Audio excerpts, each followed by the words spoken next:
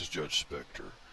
Now, around a year ago, I uploaded a retrospective view on the Highlander franchise. Considering the fact that a remake is in the works, I thought it would be appropriate to do something like that.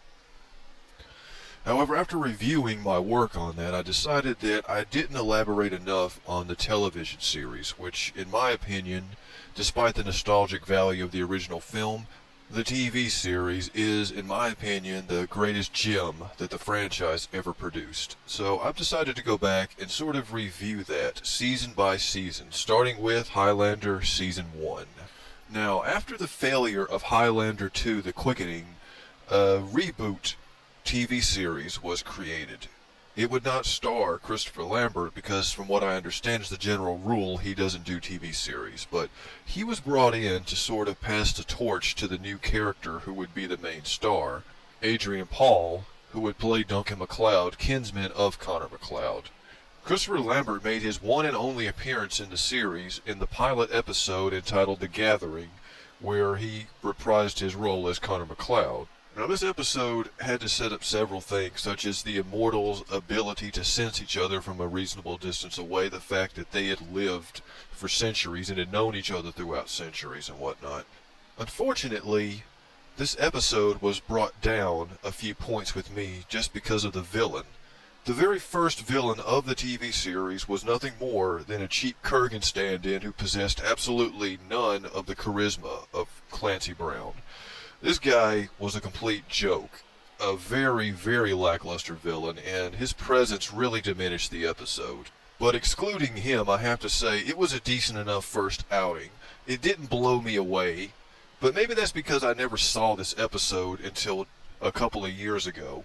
I never even knew Christopher Lambert had starred in the Highlander series, because none of the episodes I had seen previously had him in it. So perhaps I might be being a bit unfair to this episode. But as I said, despite the villain, I think the episode worked well enough. However, the same cannot be said for most of the rest of Season 1. This was without a doubt the shakedown season, where they were basically just hammering out the framework for how everything was going to be going. A lot of these episodes didn't even feature evil immortals or other immortals at all. It just had Duncan MacLeod going up against, whoever for whatever reason.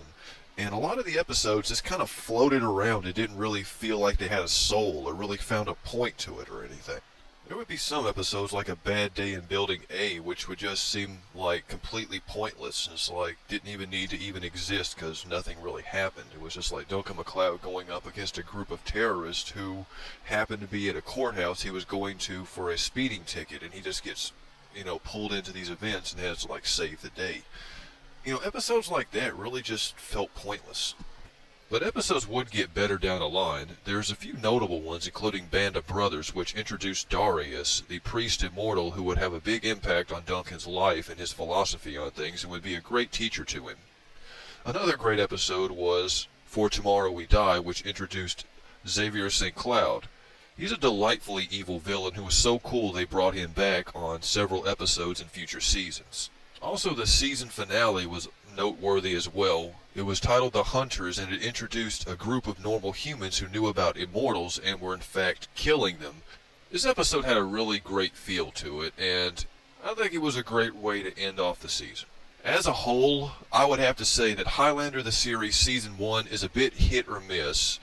There were some episodes, as I pointed out, which felt pretty floaty and pointless, but there were some that really hit the mark and really did a good job of establishing what Highlander was all about. All in all, I don't know if I would recommend buying the entire season, but there were a few good episodes in there, so I would say check it out.